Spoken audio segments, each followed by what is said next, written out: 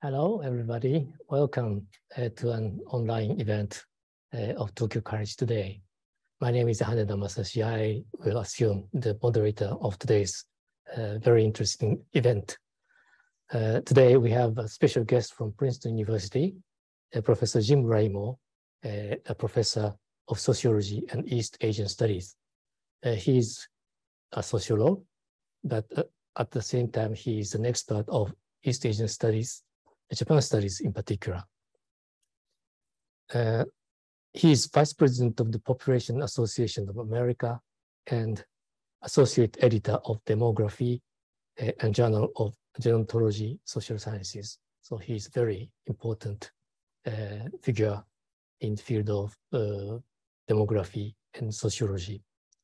Some of you may know him because last year he appeared as a moderator of a series of online dialogues between researchers of Princeton University and those of the University of Tokyo. Videos of these dialogues were uploaded later to our YouTube channel. So some of you may remember his face. Mm-hmm. And he has been in Tokyo College since last June and will work with us until next December. So we are enjoying very much talking with him, discussing various issues with him in various academic fields. He's the leader of Global Japan Lab, newly established research institute at Princeton University, and responsible for Princeton U-Tokyo strategic partnership. Thus, he is without doubt a very important key figure in Princeton to connect U-Tokyo to Princeton. Today, he will give a lecture with the title Family and Inequality, Diverging Destinies in Japan. In Japan, all of us are conscious of inequality and disparity. His lecture will certainly show us a very interesting landscape of the current Japanese society. Since this is in format of webinar, you can post your comments or questions freely at any moment by using the button of, I don't know quite well, chat button maybe? No, Q&A button. So without waiting, let's start the lecture. Let's listen to Professor Jim Raymore, please. Thank you very much for that introduction. Before I, get started, there are several things that I would like to say to follow up that introduction. The first, of course, is to give my thanks to Professor Haneda and Professor Mino and others here at Tokyo College. For the opportunity to share with you some of my own research that I hope is interesting to those of you listening. But more importantly, for the invitation to spend a little over half a year here at Tokyo College. Like all sabbaticals, this one has gone by very fast, but at the same time, I feel that it has been an incredibly productive period of time. Not only, of course, for the ability to do my own research, but more importantly, to engage in some of the collaborative activities that Professor Haneda was just mentioning. The University of Tokyo has many strategic partnerships. It is a big university. Princeton is a relatively small university, and we have 3 strategic partnerships. And the partnership with the University of Tokyo is certainly, the consensus is that is the strongest and the most valuable of those partnerships at Princeton University. And it's been just a tremendous pleasure to work with colleagues here to develop the collaborative efforts that the partnership supports, to actually, after 2.5 years of the pandemic, to meet face-to-face with my colleagues. As Professor Haneda mentioned, we have talked to each other many times on Zoom over the past couple of years, but it was a real pleasure to meet in person finally. Excuse me.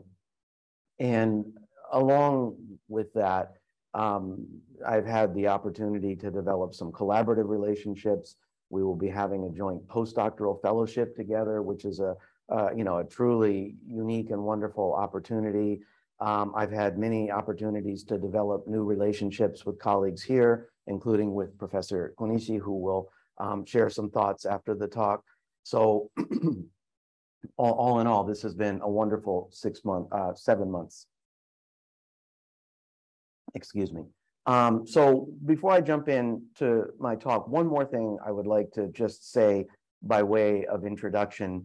Professor Haneda introduced me as a sociologist, which is true, but at the same time, I think I'm primarily would identify myself as a demographer. And that the reason that I want to say that or share that up front is that I understand that demography is a very, very minor discipline everywhere, perhaps particularly so in Japan, where I don't even think that there is a graduate program that provides systematic training in demography. So I understand that the disciplinary perspectives that I bring to the conversation today may not be familiar. So I just want to put that out there. But I'm sure that the issues that I talk about will be very familiar to all of you. And I hope that the perspective, the way that a demographer thinks about things like family change and inequality is compelling and interesting to everybody. So with that, I think I would like to start the slideshow. Okay. Yes, the title includes something that no one will have heard of, Diverging Destinies. That's a sort of a demographer's jargon term, but I will define that for you. I think the important thing to keep in mind is that the first part of the title should be self-explanatory. This is a talk about family and inequality in Japan. And what I really want to do is to try to position the relationship between family change and inequality in broad international comparative frameworks for thinking about these relationships. And then I would like to transition to a sharing of some ongoing research that I'm doing around these issues.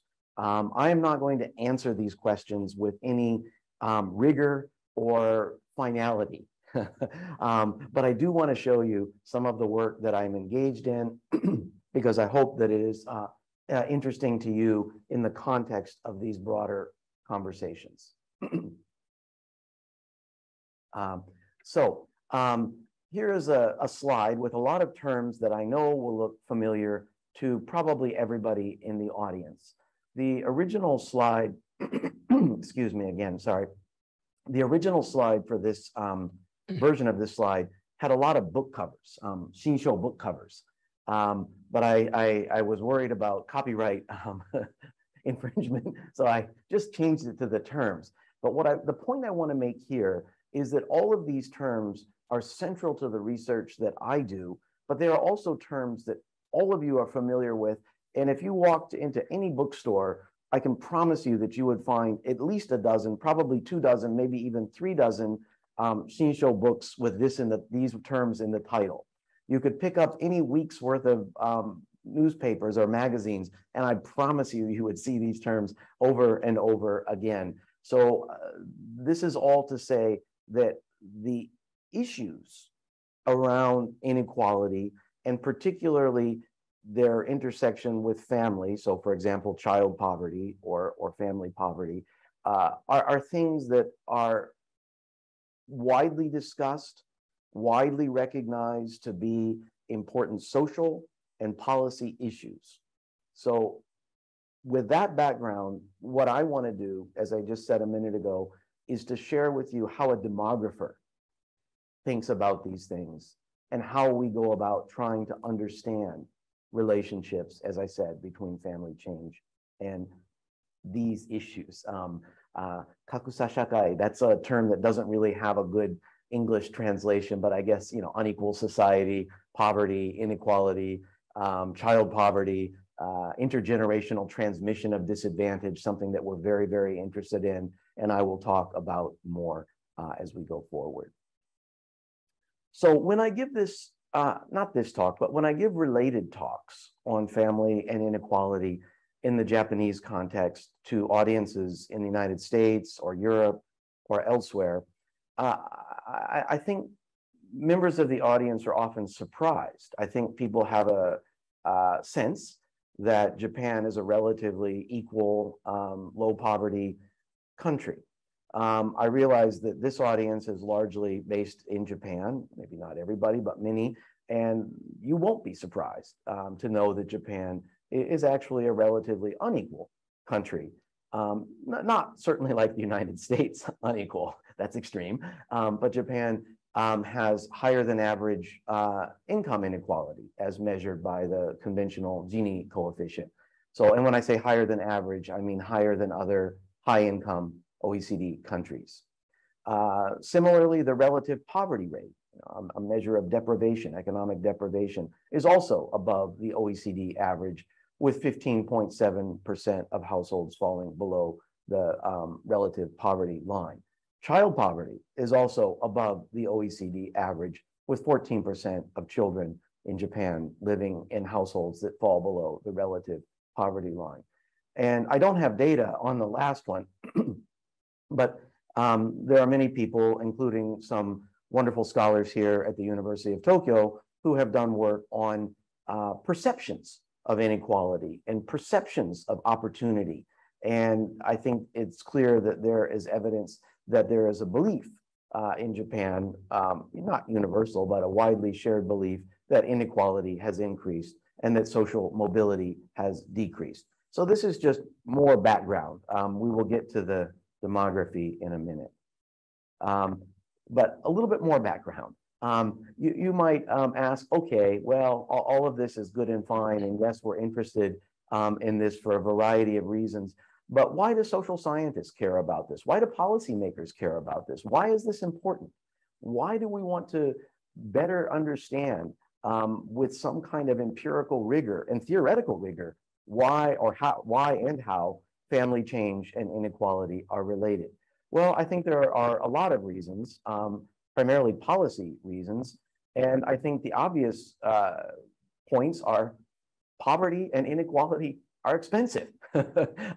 Higher levels of poverty, higher levels of inequality, to the extent that they elicit policy responses, costly policy responses designed to ameliorate these issues, for example, public income transfers and so on, are costly. And to the extent that they are costly, that obviously implies some trade-offs with money, resources of various kinds, human resources, physical resources, social resources, financial resources that are dedicated to ameliorating poverty and inequality, or mitigating, not ameliorating, mitigating poverty and inequality. Well, those are resources that are not available to be used for other policy goals. So I think that this is of obvious importance when thinking about policy priorities and finite resources. I also think that the potential implications, the sort of feedback implications, if you will, for family formation are particularly important to think about in the context of a country like Japan that has been characterized by very low fertility for a long time. We all know that low fertility is the primary reason that Japan is the oldest country in the world, the oldest country in human history, in fact, at least for a while before Korea catches up. We know that's due to low fertility, long periods of low fertility. And we know that low fertility is largely driven by low levels of marriage, union formation, family formation. And we also know that issues like employment instability, low wages, limited prospects of wage growth, these are all things that are associated with a reduced likelihood of marriage, family formation, childbearing. So to the extent that we have this sort of feedback between growing poverty and inequality generated perhaps by family behaviors, to family formation, then you get in this kind of vicious cycle that has obvious broad implications for Japanese society in general. And I think it's also important at a more, maybe a little bit fuzzier level, but equally important level, is to think about relationships between rising inequality, poverty, for example, with social cohesion. So there's a lot of research that seeks to evaluate the degrees of objective measures of inequality or subjective measures of social mobility with social exclusion, social cohesion, and so on. And to the extent that social cohesion is associated with a variety of outcomes that we care about, crime might be an example, then again, this is something that we want to be concerned about in a broader picture sense. So hopefully that is useful in laying out the big picture, both in a general and a more specific sense. Explanations for growing inequality and poverty in Japan. This is social science. We demographers don't do chemistry, we don't do physics. There are no simple, clean answers. Social science is messy, and there are many explanations, and none of them are independent of others. I think we need to consider the variety of explanations in their totality, recognizing the interrelationships among them. Economic stagnation is clearly a critically important component. We all know that Japan is now in decade 3 of low economic growth, wage stagnation, and so on. This has been accompanied by growth in non-standard employment. And there's a lot of discussion about sort of a bifurcation of the labor market into regular stable employment and non-standard part-time and other types of employment. Tax system. One way that we respond to growing levels of poverty and inequality is to change redistribution policies. And I think that's an important thing to keep in mind. Japan does not do a bad job in terms of mitigating pre-tax and transfer inequality to lower levels of post-tax and transfer inequality, but it's certainly not the most generous country on that front. A weak social safety net, again, and here I think about things like eligibility for welfare.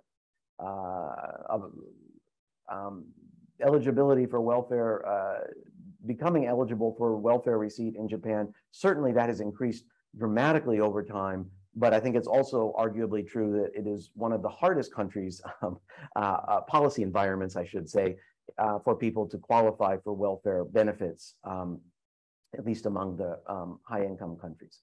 So those are a few economic explanations and policy explanations. Population aging is another key explanation. Again, we know Japan is an old country. We know it's become more old over time. And we also know that income inequality and poverty is highest among the older population. And this is just a simple compositional story. The greater the representation of the older population in the overall population, the more unequal the society will be, the higher the poverty rates will be. There were several papers, really nice papers in the 90s written on this, primarily by economists. I'm thinking particularly of the work of Fumio Otake at Osaka University, who wrote some really nice papers on this very demographic explanation for rising inequality. And what I want to talk about today is another demographic focus: family bifurcation, family change, okay? And that's what I want to spend the next several minutes describing. How demographers think about, understand, and study family change with an eye to inequality.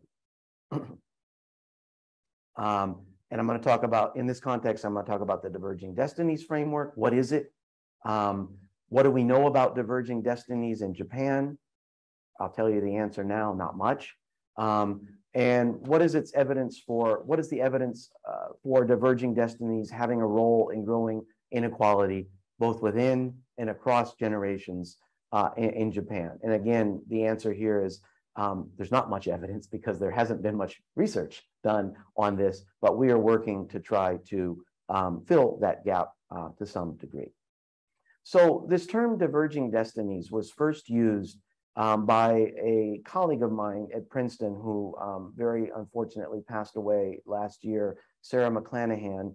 And the paper on the left, you're right, my left, is her presidential address to the Population Association of America, which Professor Haneda mentioned in my introduction, in 2004. And this is when she introduced this idea of diverging destinies, how children are faring under the second demographic transition. I won't spend a lot of time talking about the second demographic transition, but I'm happy to answer questions about that. But this is a profoundly important paper and set of ideas. You can see over 1,700 citations to date. If there are some psychologists in the audience, you'll laugh. 1,700 citations, that's nothing. But for social scientists and demographers, that's a lot. 1,700 is an indication of a very profoundly important paper. And in this 2004 paper, she sort of laid out the ideas. And one of the key points she made in that paper was because this idea of diverging destinies, in her estimation, was part of a broader set of social and demographic changes that we call the second demographic transition, we should expect to see, with variation, the same pattern. So Sarah McClanahan was a scholar of the United States. She studied family inequality in the United States for decades. And this is where this emerged. But her argument was that we should expect to see this pattern that we observe in the United States in other countries as well, because it's part of this broader set of social and demographic changes. And she provided some initial evidence and followed up in 2015, I think it's 2016, 2015, this book here on the right or left, she followed up with additional empirical information suggesting that the patterns of diverging destinies have been emerging in many countries other than the United States. So what is diverging destinies? I've used the term several times. I've promised to define it several times. So let's define it. This is a graph that I always use in presenting on diverging destinies, especially to audiences for whom the term may not be familiar. But it's a very simple, stylized representation of social change. And there is nothing real about this graph. These are all made up data. No data in real life look like this, do they? Too clean. But it's made up. But basically what you have here is on the horizontal axis, I'm not sure if this is gonna, probably not gonna work. You have time, some measure of calendar time. And on the vertical axis, you have the prevalence of some family outcome of interest, a family outcome critically that's linked to children's resources. So let's just say, for the sake of argument, that this graph, the vertical axis, is the percent of mothers who had a non-marital birth, who gave birth to a child outside of marriage, okay? And the basic idea here is that we have different measures of socioeconomic status. Let's say high, black, middle, yellow, low, red. This could be income. Most likely it's educational attainment, mother's educational attainment. So in Japan, low might be high school or less, yellow, junior college and vocational school, and black would be university and graduate school. So the idea is that at some point in the past, the level of this family behavior, non-marital childbearing, was low. Here about 5%. And more importantly, the socioeconomic differences were small. And over time, as part of this demographic change that we call the second demographic transition, non-marital childbearing increased for all groups, increased across the board. But the key point is it increased more quickly for women at the bottom of the socioeconomic distribution than at the top. So you have this kind of bifurcation or fanning out, if you will, of family behavior. And again, to repeat, the key thing here is that these are family behaviors that we know from either theory or, more importantly, empirical research are linked to children's resources. There are hundreds and hundreds of papers demonstrating that for a variety of reasons, children born outside of marital unions fare less well on a lot of outcomes we care about. But it doesn't have to be family change associated with worse outcomes. It could be better outcomes. So, for example, the vertical axis might be stable maternal employment, which in most cases we know or think we know to be associated with better outcomes for children. Mothers who are stably employed across the lives of their children tend to have better outcomes for those children.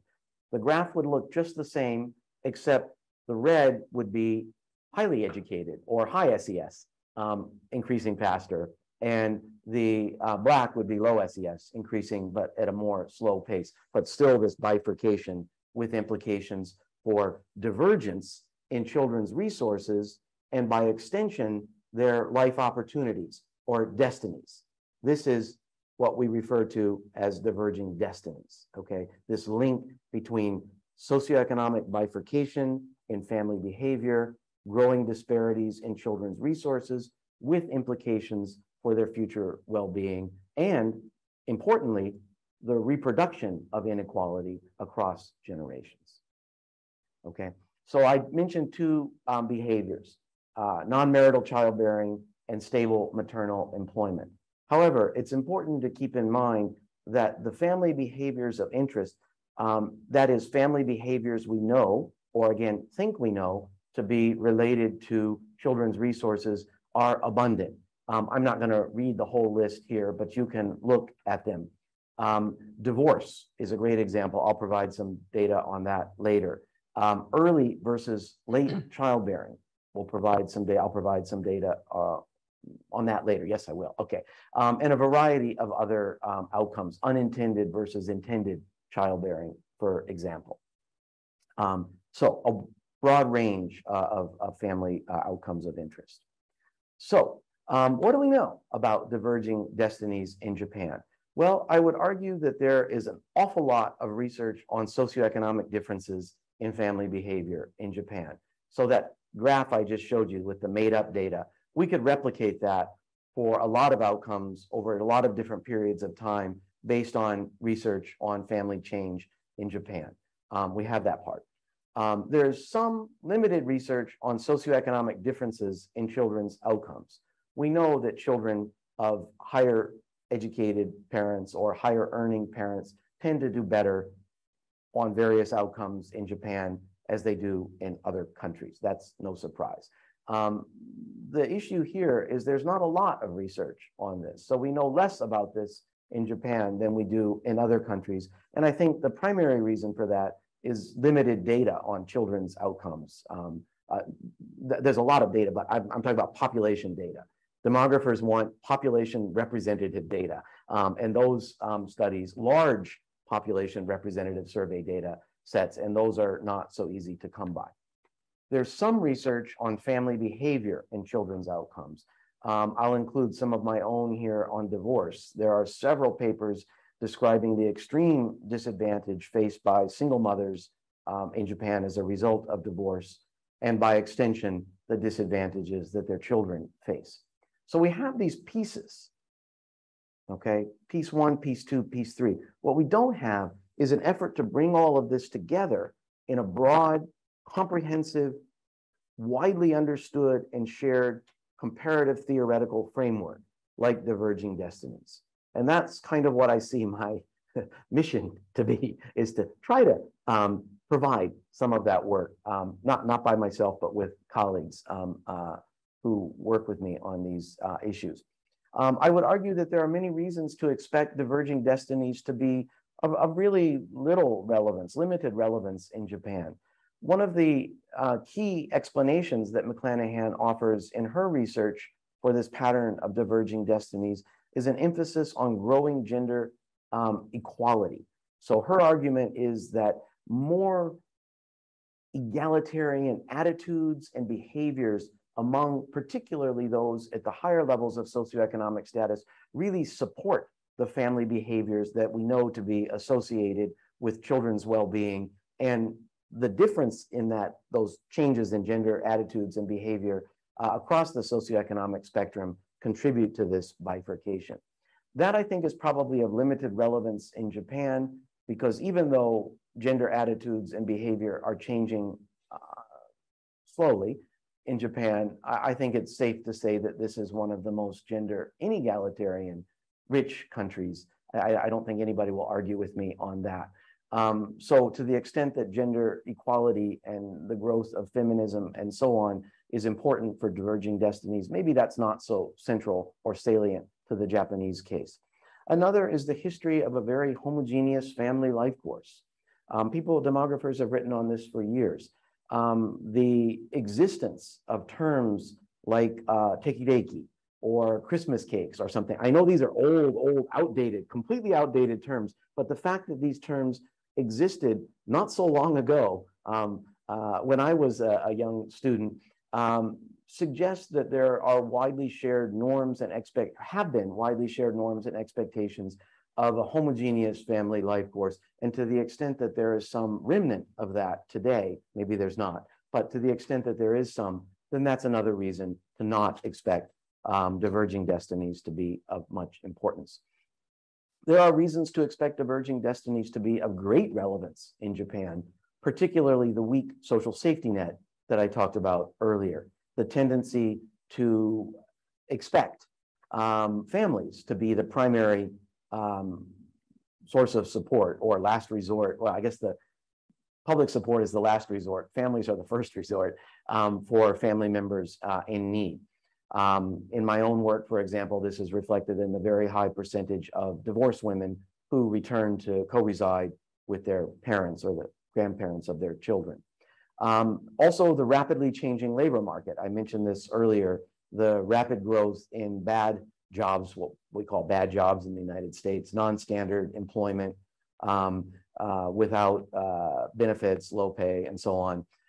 At the same time that we have increasing economic and employment opportunities for well-educated women. So to the extent that you have a bifurcation in labor market opportunities, socioeconomic bifurcation, and to the extent that those socioeconomic circumstances, labor market circumstances are related to family behaviors, then that's another reason to expect Diverging Destinies to be relevant.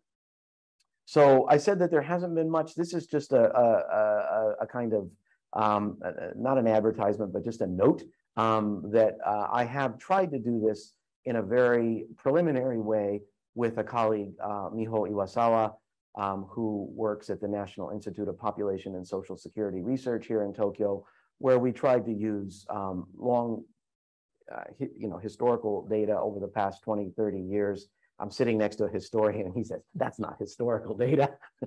that's current data. But for us, it's at least recent historical data. And we tried to examine the extent to which there was bifurcation in these behaviors listed on the left of the book. And I won't show you all of these because we find in some cases there is no evidence of bifurcation, non-marital childbearing, for example. But one example that really stands out is bridal pregnancy, is what the demographers call it. We used to call it shotgun marriage in the United States. I don't like that term, and typically is referred to as dekichatta kekkon in Japan, or so this is a figure based on national data for women born in the 40s, 50s, 60s, and 70s. And the vertical axis is the predicted probability that these women were pregnant at the time they got married. So they had a premarital pregnancy that led to marriage. And you can see this looks just like the figure I showed you, except a little bumpier, of course, because it's real data. The blue is junior high school graduates, so high school dropouts. Please ignore that. This is a small, very unusual group. It's there for the sake of completeness, but please look at the red and the gray, high school graduates and vocational school graduates, and compare their trajectory over time with junior college and university graduates, yellow and black. And you can see this fanning out or bifurcation with respect to bridal pregnancy. And you might be asking, well, this is about resources, right? Is bridal pregnancy really related to children's resources? Good question. Maybe, maybe not. But I think that we know that bridal pregnancy tends to be relatively early childbearing, and most importantly, tends to be unintended. These tend to be unplanned pregnancies that resulted in marriage. And to the extent that research on children's outcomes from planned and versus unplanned pregnancies in the US and elsewhere applies to Japan, well, I think the answer is yes. This is something that we think might have implications for children's resources and be a real good example of family change linked to diverging destinies in the Japanese case. So let me transition now. What I have about 15 minutes or so left, which is good timing. I want to spend a little bit of time talking not about things that at a general level, or not about things that I've already published, but things that we're working on right now or have published very, very recently. And I'll try to walk you through these figures, all of which focus on socioeconomic, particularly educational, differences in family behavior. And I want to think about them in the context of this story that I've been telling about diverging destinies as a plausible explanation or part of a broader, complex explanation for growing inequality, poverty in Japan. So what this shows is for relatively recent marriages that took place in 1995 to 2015, first marriages. For high school, left, junior college, vocational school, middle, university, graduate school on the right. This is the distribution of women's, so wives, pathways to marriage. And the gray part is the conventional pathway to marriage.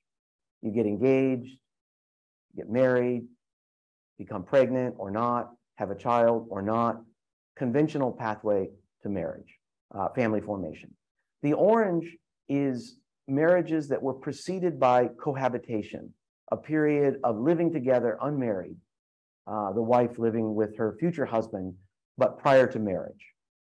And the orange, so the light orange and the dotted orange, these are bridal pregnancies. These are marriages that were preceded by pregnancy, okay? And you can see that for high school graduates in these recent marriages, about half, a little over half, followed the conventional pathway to marriage, and about half did not.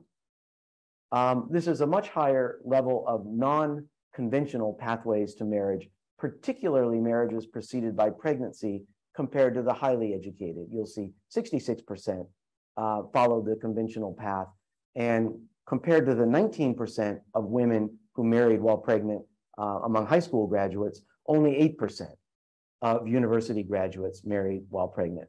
So this is some suggestive evidence of not change, but cross-section, recent marriages suggesting a strong educational gradient in family behaviors that we think may be related to children's resources.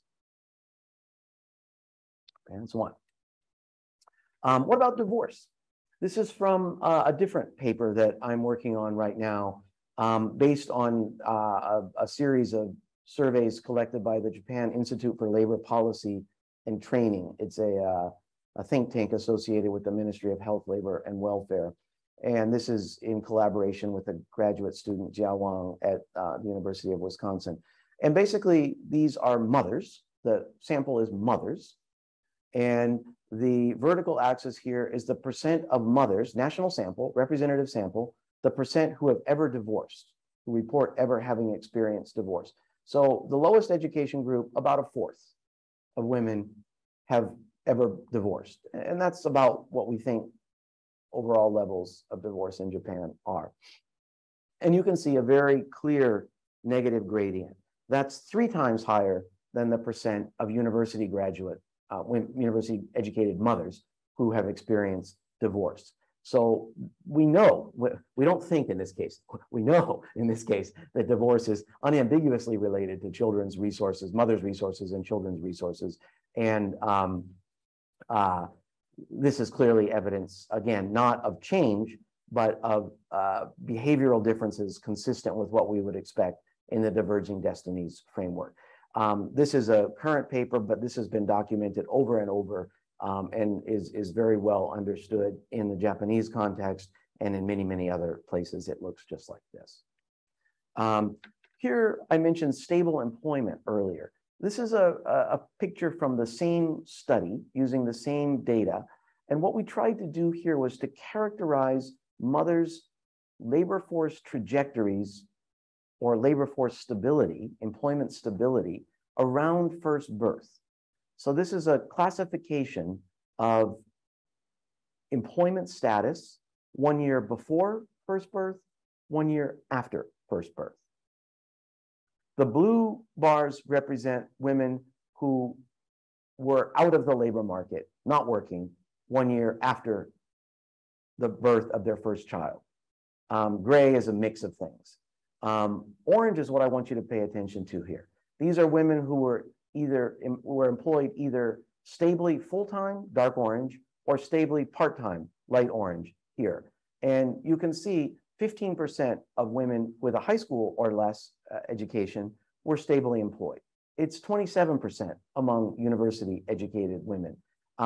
Two things to take from this slide. One is that this is very, very low levels of stable employment relative to other countries, but we know that. And this is an important thing to think about. We can talk about later. But the other thing to take from this, again, is that we see clear differences between mothers with higher levels of education and those with lower levels of education with respect to a family behavior we know, or at least in the Japanese case, think to be associated with children's resources and subsequent well-being. I apologize to all of you in the audience who don't work with quantitative data, who don't work with statistical analytical methods, but I'll do my very, very best to explain this really clearly. What we want to do is to move from mother's behavior to an explicit focus on resources. So what we've done is to take 4 measures of economic resources in this survey. Low income, so I can describe how I measured that later, but being in the lower part of the income distribution. Economic need, reporting that you are unable to buy necessary food or clothing at some point. Subjective difficulty, finances are tough. Finances are tough, subjective economic difficulty. Inability to save, people who can't save on a regular basis or report spending down savings. And these blue bars represent differences, okay? They represent differences with high school educated mothers, okay? And you can see, if you look at the vertical axis, these are all negative, okay? Which I want you to understand means that the probability of reporting low income, economic need, subjective difficulty, inability to save, these 4 measures of disadvantage is lower among women with a vocational, junior college, university education compared to women, mothers with a high school education, okay? So again, this is consistent with the patterns we see. And all of these are large and meaningful. So for example, with low income, university educated mothers are 18 percentage points, have an 18 percentage points lower likelihood of reporting low income on this. The question we want to ask is, when we move from these simple descriptions, these simple differences, and we account in a statistical sense for differences in divorce and differences in stable employment that I just showed you. I just showed you that highly educated women less likely to divorce and more likely to be stably employed around first birth. To what extent do those differences explain away or account for these differences in economic disadvantage? So when we estimate those models, we get the orange bars. They're all shorter, less negative. So in other words, differences in divorce and stable employment that I showed you in the previous slides account for part of the educational differences in these measures of economic disadvantage. About a third, a quarter to a third of the difference can be explained, at least in a statistical accounting sense, by these differences in behavior. This is sort of exactly what we would expect to see in the context of the Diverging Destinies framework. These are not measures of children's resources, but they are pretty good proxies, I would argue, of children's economic resources within the family. Very briefly, in the last 5 or 6 minutes, a few more slides on differences across groups in now explicit measures of children's well-being. In particular, here, school performance. These are based on, this is published in a journal a couple of years ago with the same student, Jiao Wang. And these are from data collected at Keio University, the Japan Child Panel Survey, which is a wonderful resource. I mentioned earlier, there aren't many national surveys on children's well-being. This is one of them, and it's a wonderful resource. And this is basically just description here, no model. And these are the mean values of children's performance on math tests, Japanese tests, kanji tests basically, and reasoning or logic tests. And here, I'm not looking at educational differences, but household income. Blue is in the lowest 25%, gray, the middle 50%, and no, orange, sorry, orange, the middle 50%, and gray, the top 25%. And the mean for the entire sample for these test scores is 0, okay? So the mean is 0. And what you can see very clearly is that children whose parents have low levels of income fare less well than those in the middle, and much, much less well than those whose parents have higher levels of income on all 3 tests. So this shouldn't be surprising. I think we know this from many, many studies. The real question is, can we link this to family behavior? But I wanted to show you some of these results. Here's another one where we look at family behavior, not family behavior, problem behavior, behavior problems, sorry.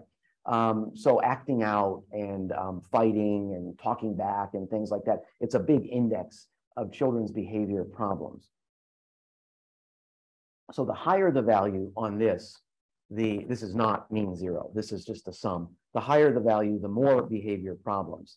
And you can see, again, that behavior problems are higher among children in low-income households relative to those in high-income households. So you see this part of that puzzle, that Diverging Destinies puzzle, looking very much like it does in other settings. So here's one last data slide, where we try to put all this together. And this is a paper that I'm working on right now and will actually present on in a couple of, sometime next month, I believe, also with my favorite student, Jiao Wang. She's engaged in a lot of this work with me. And here we're trying to ask and answer the question, are there differences in early childbearing across socioeconomic groups in Japan? And are those differences salient for understanding differences in children's outcomes, okay? And this is a really interesting question, in my view, as a demographer, because there's almost no early childbearing as we understand early childbearing in the US and elsewhere. We think about early childbearing as teenage childbearing or age 20 or something like that. That's almost 0 in Japan. So the real question of interest is, in a country like Japan or Korea or Italy or elsewhere, where there's almost no early childbearing as we understand it, do these same patterns hold? I think this is a really powerful test of these broad ideas. And what we can see here is the distribution of age at first childbirth. So high school, junior college, vocational school, and university again. Blue is early, younger birth. This is 24 and below, age 24 and below. Orange is 25 to 29, gray is 30 and above for first birth. And you can see, yes, there's a gradient. 17% of the least educated women had a birth at 24 years of age or younger, compared to only 4. So what, 4 times higher among those in the lower educational group. And okay, so that's interesting. And critically, what we also see using those same Japan Child Panel Survey data is that children whose mothers had their first birth at younger ages have significantly lower scores. Here's the math score, but we can look at other outcomes as well, but significantly lower math scores than children whose mothers had their births at average normative ages, and much lower than those whose mothers had their first birth at older ages. That's an interesting finding. But again, this is an attempt to sort of put all these pieces together and to try to document socioeconomic differences in family behavior and to try to link those family behaviors to children's resources or children's outcomes in an effort to understand the possible connection between family change, systematic family change, and inequality and growing levels of poverty. So I have what, about 4 or 5 minutes left, taking all of my time. So I will go through these last slides very quickly so that we have more time for conversation and questions. Basically, this slide just says that there are a lot of reasons to be interested in linkages between family behavior and inequality in Japan. There are important reasons to think that these broad frameworks like Diverging Destinies are not really all that helpful in a context like Japan, but there are also reasons to think they may be extremely informative in the Japanese context. And my job, I see, as a social scientist engaged in these kinds of questions, is to systematically and carefully bring the Japanese case into these broader conversations through the careful empirical analysis of population data, which is what we're trying to do. I won't go through this because I've really already tried to say this. The one thing I guess I will highlight here is that something that Professor Haneda and I were talking about before the presentation is that I think there's often a tendency in Japan, and maybe this is true of every country, to think that that country is somehow different and somehow distinct and somehow hard to understand in the context of broad, comparative, theoretical frameworks for understanding social change and its implications. I would argue that based on all of the data that we have, Japan is a very normal country with respect to many features of this framework. One major exception that we didn't talk much about, and that is the continued strength of the relationship between marriage and childbearing. I talked about the low levels of non-marital childbearing in Japan. I talked about the high prevalence of bridal pregnancy. That is, when one finds oneself pregnant unplanned, one gets married or aborts the pregnancy. And that absence of an emergence of non-marital childbearing as a pathway to family formation in Japan is a critically important difference. I have a little bit of things to say about where we go from here, but basically all I really want to say is that I think that we want to continue pursuing empirical evaluation of these questions in Japan, also bringing in the Korean, the Taiwanese context to try to understand how we make sense of regionally distinctive features that may be helpful for understanding these questions in the broader perspective.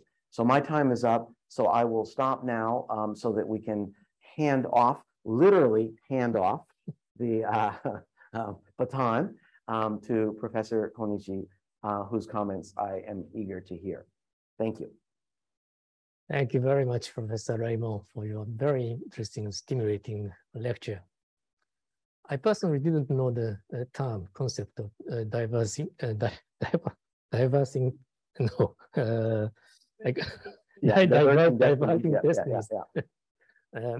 It proves that I didn't know the term. But you weren't supposed to know the term. It's diverging destinies, but it's quite interesting to explain something related to inequality, family inequality, by using this concept. Yeah.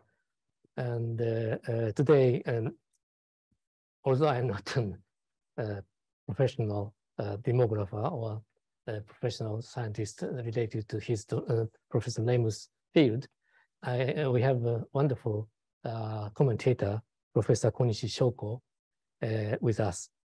She is associate professor at the Department of Human Ecology, the School of Medicine at the University of Tokyo.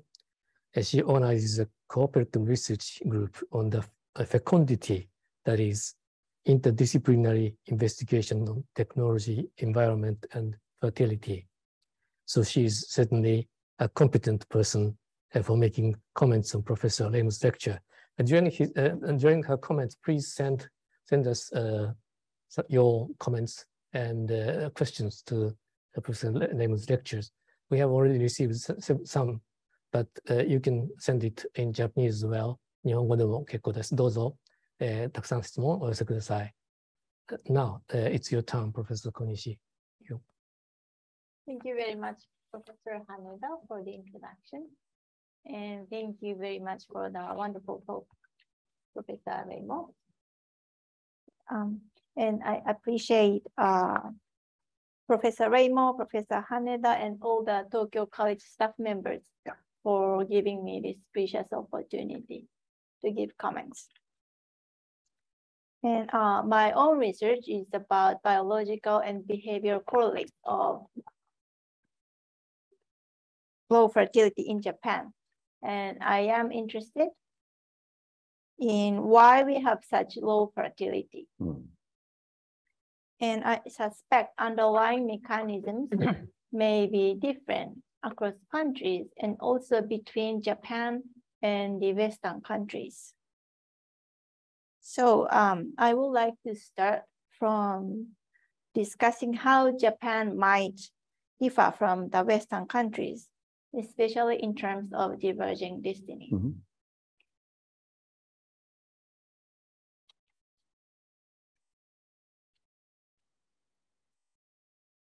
So Professor Sarah McLennan, Professor Raymond mentioned in his talk, argued that the second demographic transition led to diverging destinies of mothers and children.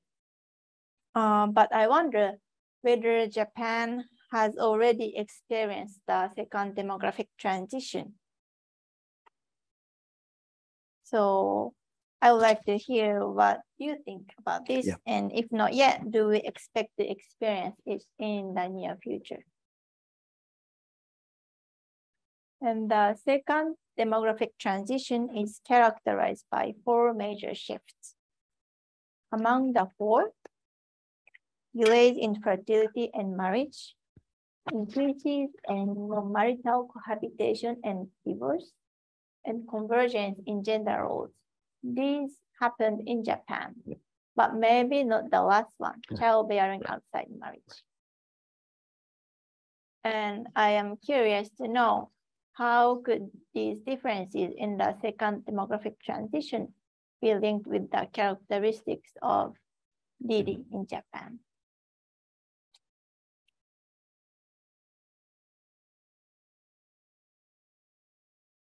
So as Professor Reimo also mentioned in his talk, marriage and childbearing are strongly linked in Japan. Bridal pregnancy is common because childbearing is expected to happen within marriage, but many single women do become pregnant. While some of such pregnancies result in either birth or abortion,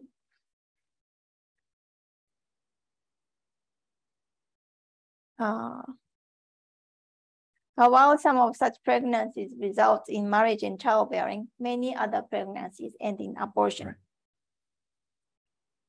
And premarital pregnancy is becoming the major reason for marriage. So in other words, marriage that is not preceded by pregnancy is becoming less common. And the other side of the strong link between marriage and childbearing are infertility. So many married couples are under the pressure to have children. And in this country, fertility treatment is very common and now covered by national insurance, which could even strengthen the pressure for couples trying to conceive. So I would like to ask Professor Reimo, how could DD may affect infertility risks and also the treatment-seeking behavior for infertility?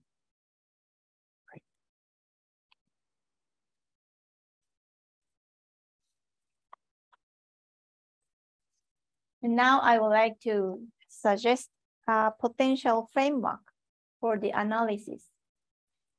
So it is related to your suggestion of constellation of family behaviors.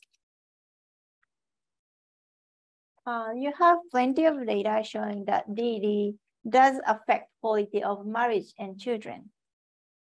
And it will be interesting to study how could DD affect the likelihood of getting married and having children with life trajectory data. So who are more likely to become pregnant and who are more likely to marry? And how is it related to DD?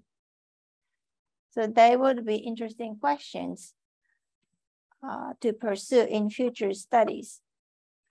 And I know modeling is difficult, but probabilities of transitions from one state to another, for example, from singlehood to marriage, would be considered together with the quality of marriage. So similarly, probabilities of becoming pregnant and giving birth can be considered together with the characteristics or the quality of children. So there may be a trade-off, or there may be trade-offs between the probability of transition and the quality at one state. So which could also be evaluated in this analytical framework.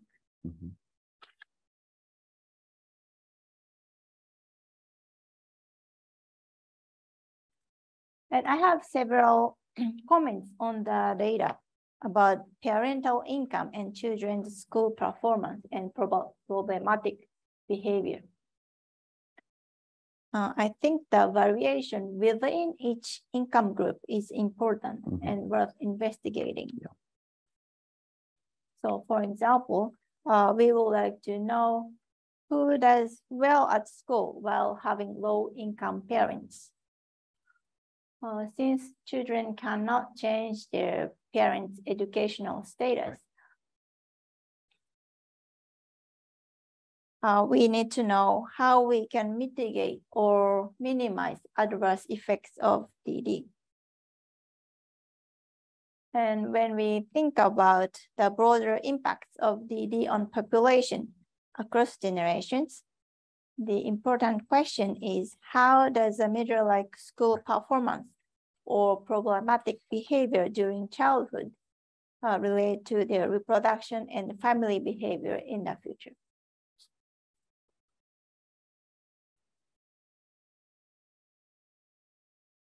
This is my final slides. So here are some more questions. So are characteristics and the social meaning of university graduates changing? So because in Japan, more than half of high school graduates entered universities in 2020. So maybe the meaning of university graduate itself has changed. Yes. And the second, are there any measures in which disparities decreased but not increased between high and low educated? And the final question is about the strong link between marriage and childbearing. So is it due to our social norm, or is it rather related to Japanese policy, or is it related to something else? So this is my final question. Thank you. Thank you, Professor Konishi, for your very interesting comments and questions. Now it's your turn, Professor Reimo, to answer a question. Respond to them. So wonderful comments. Thank you. There is so much there and so much really insightful questions that there's no possible way I can answer all of them, but I will try to briefly respond to some of the key points, and maybe we can use that as a starting point for some conversation. So maybe going in reverse order, I think the point that you make about changing meaning of educational attainment is absolutely critical. So this is a story about change in the behavior of high SES and low SES groups. And you are 100% correct to think that educational change means that what was low SES in the past may not, or what was high SES in the past may not be high SES today, and so on. And this is particularly important, you know, as you suggested, in thinking about what happens when now 50% of the population attends higher education. I work a lot with scholars in Korea, where it's even more extreme. 70% of young people go to four-year universities. And how can that even be a useful measure with which to distinguish socioeconomic groups in the way we used to? And the answer is, I don't know. One possibility that another student is working with is to think about the status or selectivity of colleges. So let's just imagine in Korea or Japan someday, 100% of people go to college. Then what do we do? Well, we could use income, or we could use occupation, or we could do things like that. Or we could think about making gradations within higher education between lower status private schools, elite schools, and so on. But that's a really important question that I think is very hard to deal with. In McClanahan's own work, developing the Diverging Destinies ideas, she used relative education. So we have a distribution of years of education, the bottom third, middle third, top third. But that's really hard to do with a lot of surveys that don't ask years of education. And it's impossible to do with when everybody gets the same years of education, 16. So that's a really important point. A couple of other important points, just to note. One thing that you said that really resonates with me as an important sort of future direction is life outcomes. The term diverging destinies, destiny is about the future, right? I mean, that's an indication that these patterns that we're observing happening today should have implications for inequality down the road. And we're looking at middle school test scores or middle school behavioral problems. That is not down the road. That is not destinies. That's today. So you're absolutely correct in thinking that that is an important next step. And in the field of sociology, of course, we have a major investment in trying to understand life course outcomes. And I think that I can easily imagine diverging destinies and the life course, or the life course and diverging destinies being the title of several papers in the future where we do exactly what you're suggesting. Another really important point that you raise is about country level differences. And I made the point that I think Japan is a pretty normal country, with one big exception that you also highlighted: the very, very low levels of non-marital childbearing. And because non-marital childbearing is so central to the Diverging Destinies framework, understanding why that's the case in Japan, Taiwan, Korea, China, but not in other conservative, gender unequal places with strong family emphases like Portugal, Spain, Italy. What is it? And I don't have an answer to that. I think the people who have done research on this have really emphasized a few things, one of which is a sort of fundamental shared understanding that one needs both a mother and a father. Mothers and fathers play different roles, and children benefit from having mothers and fathers. Another person that I talked to recently, maybe she's in the audience, maybe not. I really appreciate the suggestion, emphasized the importance of establishing paternity. You know, in the U.S., you can get a genetic test and establish paternity. I don't think that's allowed here. I don't know, but that's a possibility.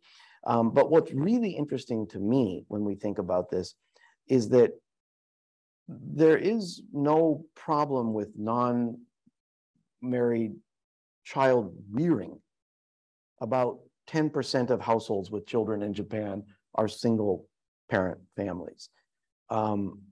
So non-marital or single parent child rearing, no problem.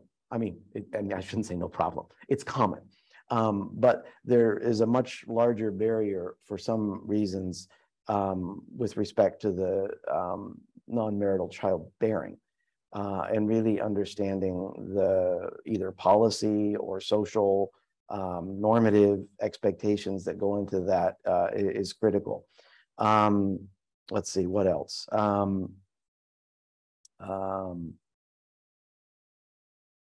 Oh, a great point you made. Two great points that I want to briefly address. You asked about how do we think about things like infertility and fertility treatment in the context of diverging destinies. How do we think about the likelihood of getting married, for example, in the context of diverging destinies? And I would argue, I'm going to say two things. One is, I don't think it's really relevant to diverging destinies, but it could be very relevant to a closely related set of questions. So what I mean by the first thing about diverging destinies, so this is about children and children's resources and the implications of variation in children's resources for the subsequent, as yet unobserved, life outcomes. But infertility treatment, marriage, those are not about children per se, because the children don't exist yet. They could be about siblings, and to the extent that we think that having siblings or having parents who were or were not able to achieve their desires to have subsequent children is relevant to children's resources. I don't know how that would be, but that could be relevant. But what I want to argue is that I think that if we take a little bit of a step back and don't focus only on destinies and children, but focus on inequality more broadly, I think the points that you raise about the high levels of infertility and infertility treatment seeking is critical. If infertility is a measure of inequality, that's critical. Marriage is another great example. Roughly 30% of men and about 20% of women in Japan are projected to never marry. That's much, much higher than the percent of people who say they don't want to marry. So there is a gap between marital intentions or desires and marriage outcomes. And to the extent that, again, the ability to achieve one's desire to marry or not is a measure of inequality, then thinking about the social, economic, political landscape and how it shapes people's, not children's ability, but adults' ability to achieve family outcomes that they desire, that's an important understudied aspect of the linkages between family behavior and inequality. My good friend and colleague at the University of Pennsylvania, Hyunjun Park, who does a lot of work on the Korean context, he talks about this as the emerging view of family as luxury. Family is something that the well-off can have. And that would apply to fertility treatment perhaps as well. And lifelong singlehood and childlessness is something that the less well-off are destined to. And to the extent that that is something that we want to pay attention to, I think that's a great extension or side focus for this. So I'll stop there. I can say much, much more, but I want to leave time for others. Yeah. Do you have any response to Professor Ramos' answer? I do have lots of responses, but I would like to give time for the audience. Okay. So we have received a lot of comments and questions from audience, so I can't introduce all of them. So I'll pick up a couple of them and read questions to Professor Lemo. One comes from one of our postdoc researchers. I have three questions that I hope to learn more about. What are some typical example countries or regions that are currently going through second demographic change. The second question, for diverging destinies, would the link between socioeconomic status and family behaviors work differently in different cultures or communities? Have you seen some paradoxes or opposite examples, if there is any? The third one, the graphs of quantitative association between mother's education and other indicators are sad to see, but super interesting. Do we have some similar data for fathers? These three questions to you. Okay. Wow. Great questions. The first one is easy. 2 and 3 are hard. So I want to start with the easy one. So what are some countries that are currently sort of experiencing the second demographic transition? And this was one of Professor Konishi's questions at the outset was, should we even think about Japan as a second demographic transition country? And I'll just take a brief moment to say that the second demographic transition, which I didn't really define, is really a framework for understanding the failure to find evidence for the only theory in demography. We have one theory, and that is that at some point in time, we will have population equilibrium characterized by similar death rates and birth rates. And what we have in most rich countries is very low birth rates, so much lower than death rates. So we have low fertility, population aging, and now in some countries like Japan, Korea, Germany, Italy, population decline.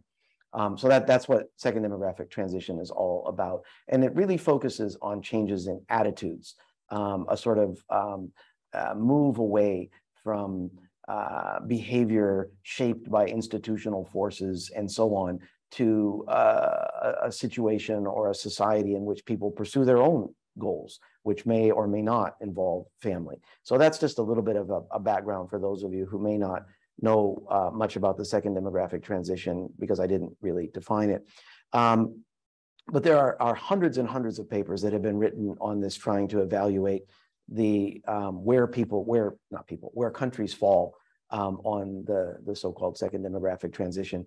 And of course, the countries that are seen as sort of prototypical leaders in the second demographic transition are places like Sweden, Norway, Denmark, Iceland, Scandinavia, and certainly Western Europe as well, the Netherlands, France, and so on. And a really interesting question about sort of paradoxes or unexpected things. We never expected low or high rates of non-marital childbearing, which are a central feature of the second demographic transition, to appear in France and not France, Italy and Spain, for example. Right now, about 40% of children in Spain, recently born children in Spain, are born to unmarried mothers. That compares to 2 in Japan. So there are a lot of places that are experiencing the second demographic transition or features of the second demographic transition in similar but slightly different ways. And I actually just this week had a paper accepted at a journal that asked the question, is the second demographic transition happening in Japan? And if so, how? And my argument was that, and I think it was the argument of your first slide, in many ways, absolutely. The behavioral and attitudinal changes that are sort of core to the second demographic transition framework, we see almost all of them in Japan. What we don't see is the disconnect, the weakening of the connection between marriage and childbearing. But I think most demographers would argue that to a greater or lesser degree, almost all high-income countries are experiencing the second demographic transition in some way or another. I've talked so long that I've almost forgotten the second question, which was about diverging destinies, and whether there was any sort of surprises, I think. I don't really, I think, I don't want to say things that I can't actually verify or I don't actually know for a fact. So I want to be a little bit careful, but I'll say two things on this. The first is that, you know, just as the second demographic transition framework emerged from Belgium, Netherlands, Nordic countries, the Diverging Destinies framework, as I mentioned, was developed by Sarah McClanahan, a US researcher based on research on the United States. And I would argue, I think with good reason, that very, very few countries have experienced the degree of family bifurcation that the United States has. Certainly the patterns that we see in Japan with respect to divorce, I showed you stable maternal employment and so on. Those are not as extreme as they are in the US.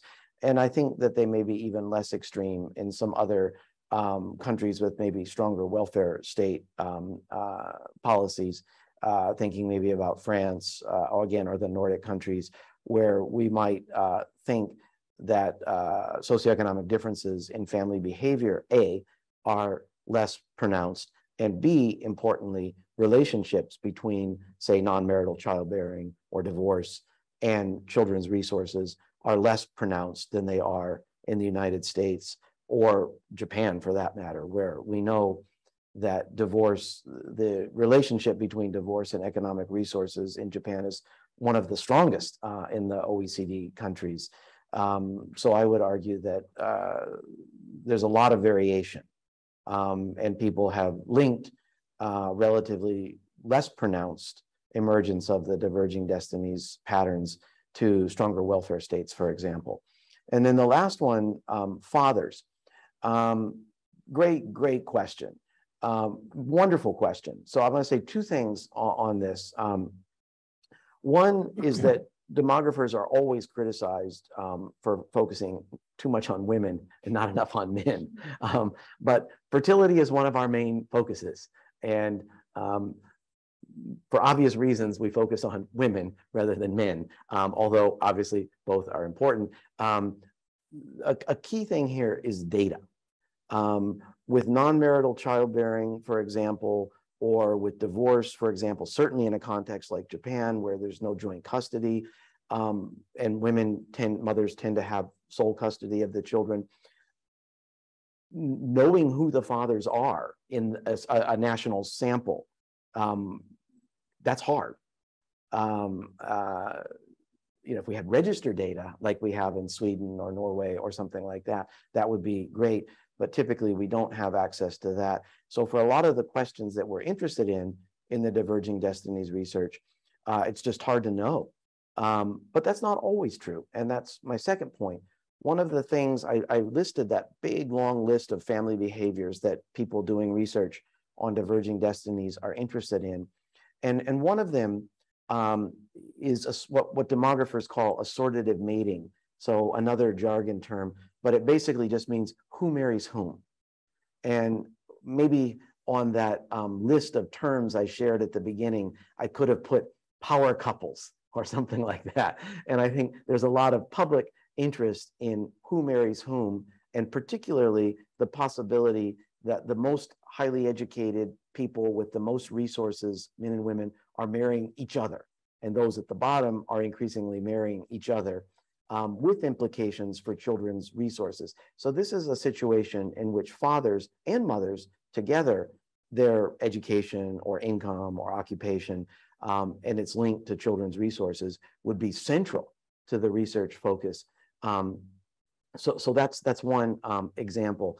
And I think you asked about unexpected findings. Well, one unexpected finding, just to throw out there for hopefully your interest, is that contrary to the United States and some other countries where we do see a growing concentration of highly educated professional women and men marrying each other, and at the corresponding pattern at the low end of the distribution, in Japan, actually, we see a decline in highly educated women and highly educated men marrying each other. So this is sort of contrary. That's not to say that there aren't more power couples, because that also says something about income and occupation, but it is to say that the prevalence of homogamy has been declining in the Japanese context. So that's kind of surprising. Thank you. The next question, and please briefly, answer very briefly. I'm not brief. I'm not brief. Sorry, Sorry, those were such good questions. I wanted to give a long answer. One of the slides mentioned the lack of assortative marriage in Japan. Yeah. Can you talk about that more? I hear talks about increasing tendency for assortative marriage in Japan, though I have not seen any systematic studies. Yeah. Okay. So I'll answer that very briefly because that's what I was just talking about. So assortative mating, again, who marries whom, and particularly the concern in the context of diverging destinies about concentration of resources at the top and at the bottom, concentration of limited resources at the bottom. And as I was saying, demographers have a very specific way of modeling and understanding patterns of assortative mating. And as more women get higher levels of education, yes, the number of college-educated women, college-educated men marrying, that's increasing. But the likelihood net of that compositional change, so the measures of preferences or propensities to form highly educated pairings, has gone down over time. And if you're interested in systematic evaluation, a student and I just published a short monograph called, I think, Educational Assortative Mating in Japan. I don't know. We're not so creative with titles, but it's published by Springer. It's about 100 pages. And I think pretty much everything you could want to know about educational assortative mating in Japan is covered in there. Maybe the last question, which is in Japanese. I will read it slowly. Sure. And please answer it in English. It's okay. 最近日本政府も子ども家庭庁を作り、来年から多様な家族の形や子どもに対する支援を始めようとしていますが、これに関してどのように考えていらっしゃいますか？今まで少子化問題は国や行政によって認識されてきたとは思うのですが、比較的小さな政府で、かつ儒教コンフューシアニズム家制度という規範が潜在的に残る社会では、そもそもこの人口減少を改善するのにはもう手遅れ、もしくは適していない構造なのではないかと思いますが、この点についてどうお考えでしょうか？ Great questions. Okay, so the question is about the establishment of the, I don't know what the English term is, the Ministry for Family, Ministry of Family, okay, family. Child and Family, and its implications for dealing with low fertility issues and so on. I think I have two quick answers in the time remaining. I think one is a very positive answer and one is a less positive answer. I think anticipated by the question. The positive answer is, and this goes back to a part of Professor Konishi's comments that I didn't respond to, which was how do we mitigate some of the patterns of diverging destinies or consistent with diverging destinies that we see, and the kinds of child support, family support policies that I think this new ministry will focus on are certainly relevant in that case for that. If we look at OECD data, Japan is pretty much at the bottom, along with Korea and a couple of other countries, for the percent of GDP spent on family policy. So to the extent that this will involve increased spending on family support, particularly the support that would mitigate some of the implications of these inequalities, then I think that's a wonderful thing. With respect to the broader population issues, I think the question is not support for children, because that's not why Japan has low fertility. Well, not directly, at least. And it's not why Japan is aging and why Japan's population is declining. That really is all about marriage, because as we've talked about, marriage, fertility all takes place within marriage. And once people are married, on average, they have 2 children. So, putting inequality aside and just thinking about fertility, I don't know that increasing child support, conditional on, having children is going to be all that useful for stemming the implications of low fertility and population decline. And you asked if that's too late, right? And I think the answer is yes. Unequivocally, the answer is yes, that it's too late. In the absence of mass immigration, the population will continue to shrink for a long time. And I think a better question is, how does the society respond to a shrinking and aging population? Because I don't think, demographers study this. We've studied this for decades. You can't just immediately increase fertility tomorrow via a policy intervention, which won't happen anyways. But even if you magically could, the momentum built into the population from decades of low fertility, below replacement fertility, that will continue to play out over time in the form of population aging and population decline. Even if magically we implemented a policy by which all Japanese women gave birth to 3 children, still is not going to help. I mean, it's going to help, but it's not going to stem population decline because of the structure of the population and the small size of the childbearing population for years to come. So I think your skepticism on that front is right. Yeah, I'll stop there, but okay. I think it's a great question. Thank you very much. The time is now up, so I need to stop the interaction with the audience now. I'm very sorry because I want to keep talking. No. We had many questions, comments, but I will hand all these prints to Professor Lehman later. Thank you. And thank you very much for your fascinating talk and very interesting intervention from Professor Konishi. Thank you very much for both. And now today's event is over. And thank you very much for attending today's event. And see you soon in the next event. Thank you. Thank you. Bye-bye.